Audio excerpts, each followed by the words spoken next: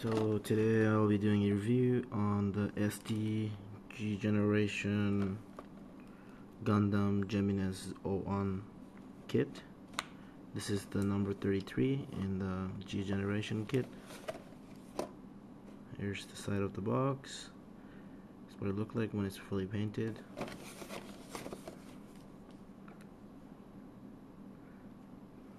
Okay. See what's in the box. We get this black runner.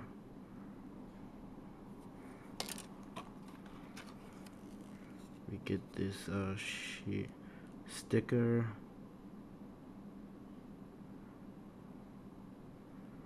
Okay, very shiny. And then we get this poly cap. We get this runner here. Runner A2. Okay.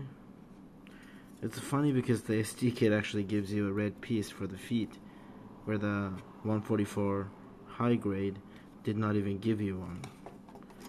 Or it did, but you had to paint the white piece on the high grade. This one actually gives you a separate white piece for the feet, like right here. So I guess that's better. And that's it. Then you just have your manual here.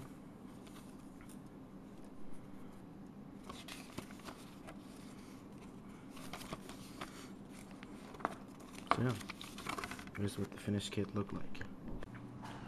So here's what the completed kit looked like.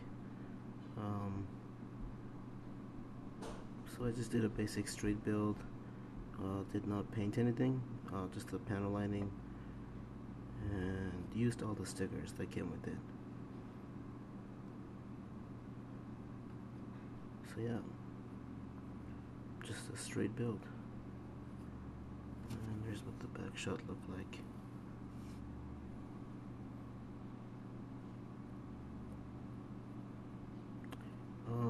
For $5, this is actually not bad.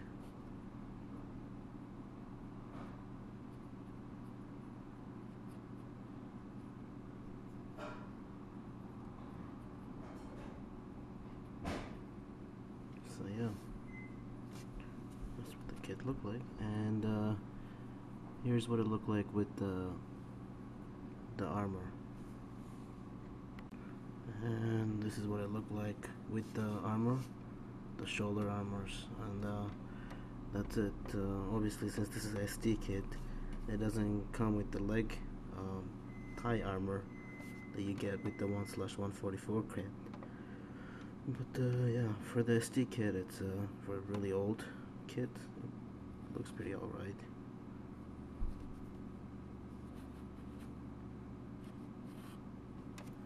There's the full with all the armors. You also get a beam sabers, but I don't want to use it. So anyway, thanks for watching. Thumbs up.